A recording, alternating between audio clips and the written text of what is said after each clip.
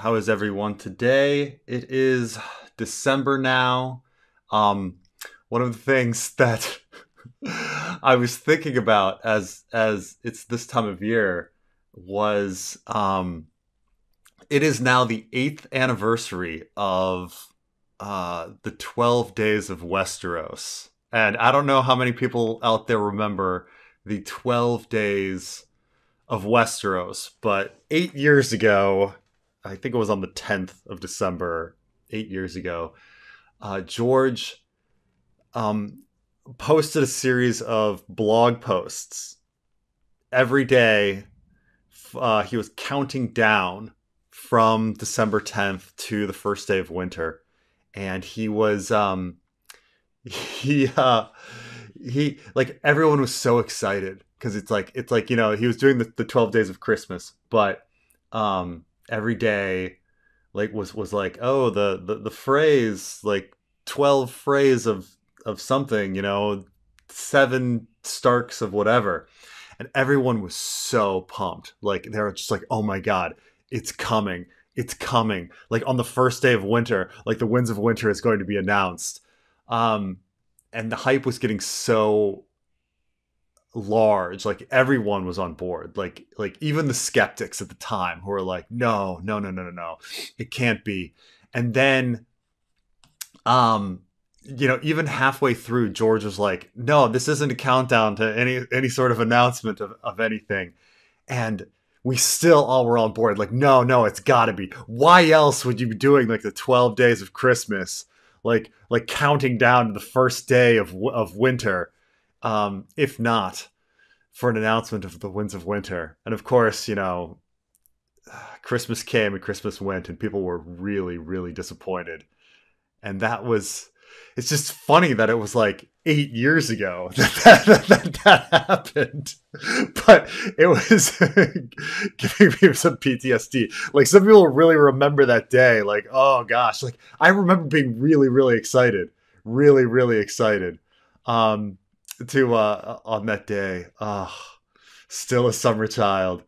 I had an interesting question that I wanted to get to. I think I saw early in the questions here. Let's see. Was it Jinzo Spoon? Where'd it go? Here we go.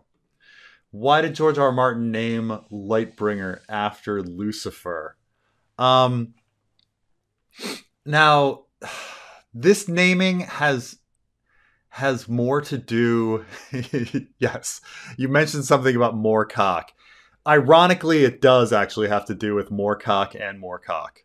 So Lightbringer is so George R. R. Martin was heavily influenced by a series of fantasy novels by about Eldrick by Michael Moorcock. Eldrick is an albino warrior who carries a sword called that has its own soul in it, called Stormbringer. And it's really about like why Michael Moorcock named Stormbringer. Essentially, Lucifer does, like, the name Lucifer traditionally does mean like bringer of light or bringer of the dawn. It's been associated with the planet Venus and all sorts of different stuff. And this ending, loose being light, and like to fur, like bringing. And certainly George knows about this etymology, because he named Christopher Botley Christopher meaning bringer of sadness and bringer of sorrow. So it's not that he doesn't like know about like what Lucifer means and it meaning Lightbringer. He of course knows this. But Michael Moorcock, when he named Stormbringer that, he was already making a play on Lucifer. And so he didn't want to be, Michael Moorcock didn't want it to be too on the nose. So he changed it from Lightbringer to Stormbringer, but it was essentially the same thing. And then George just made it back to being on the nose again, like naming the sword Lucifer. And so in Michael Moorcock's, like if we do analysis of Michael Moorcock's work, which Michael Moorcock was tearing down fantasy tropes like before people even thought about it. Like this is the 1960s, and he's already destroying, you know, like Lord of the Rings while Lord of the Rings is going on. You know, like it's Michael Moorcock is super early in this kind of stuff. And keep in mind, George R.R. Martin was super into him. He's super into Conan the Barbarian, and other stuff that was presenting fantasy in this gritty, real world filled with like flawed characters and sex and violence and all sorts of stuff, and anti-heroes and all of this. But decades before like the trend like that, you know, happened for all fantasy. So Michael Moorcock, the whole idea with Stormbringer is he made the main character kind of like Stormbringer was this dark sword that had its own soul that would steal people's souls, and Eldrick would become more and more evil and corrupted by the sword over time. And it was kind of an analogy to drugs and sex and masturbation and all sorts of stuff. Like all the things that are evil like are in that sword. And so over time, like Eldrick is going to become like drained in the same way that Stannis is. So like the sword represents all the evils and vices of the world.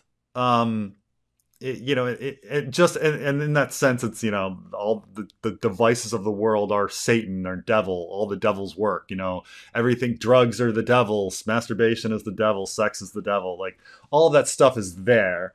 So Stannis's descent is just the same as what's being stolen from Michael Moorcock.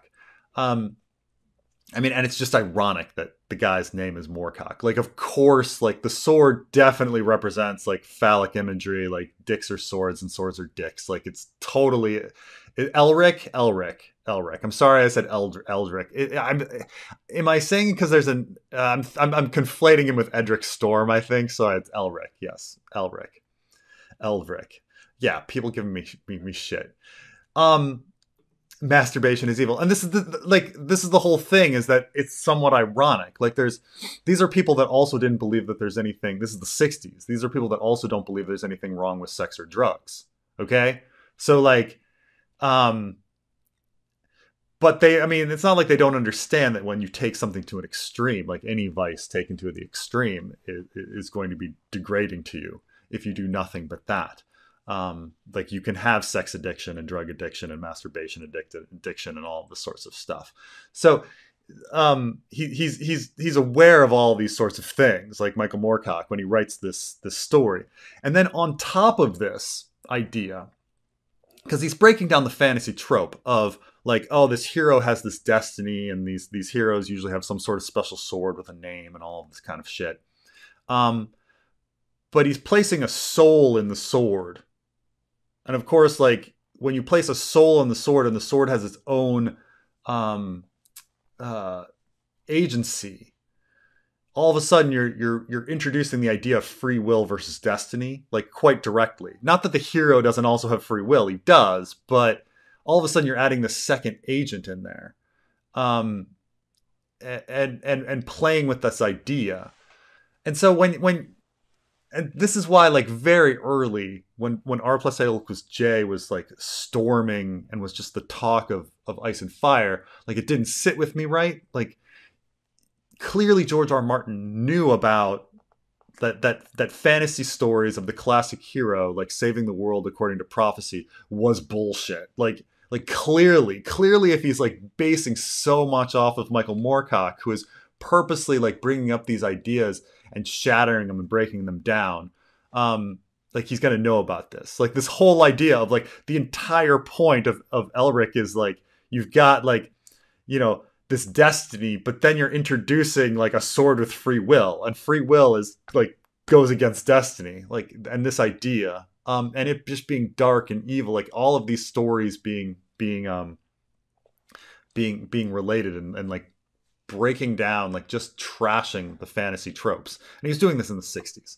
So it's Lightbringer like, I don't want to get like too much into like what George was thinking. Like George was just like George is a genius in many many respects, but he was just stealing and lifting an idea on this one. He's stealing all of the work of Michael Moorcock and placing it into that. There's no like additional analysis on like what it means. Like, yeah, he likes the idea that like, a sword's named Lucifer and it's creepy and it's associated with fire, and he's trying to make the Lord of Light religion like creepy. But it's more has to do with like just pretty close, so much homage that it's practically plagiarism with Michael Moorcock. But yeah, it's supposed to be Stannis's dick. He's supposed to also be thinking about like Stannis is supposed to degrade because it's sort of like him becoming addicted to drugs. Like he's a heroin addict by the end, like looking super aged. Just how like when we think like when we meet people in our own society that like look super aged for how old they are, they're usually drug addicts, right?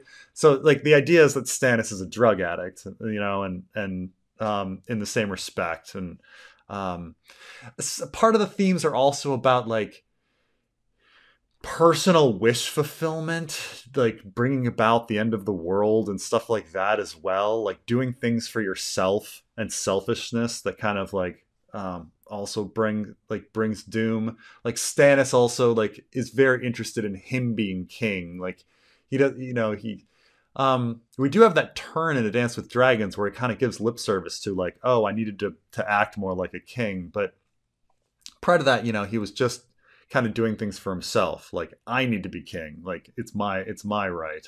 But so it gets all into that. But it was all stuff that like it's all Elric. It's just all Elric. That's all it is.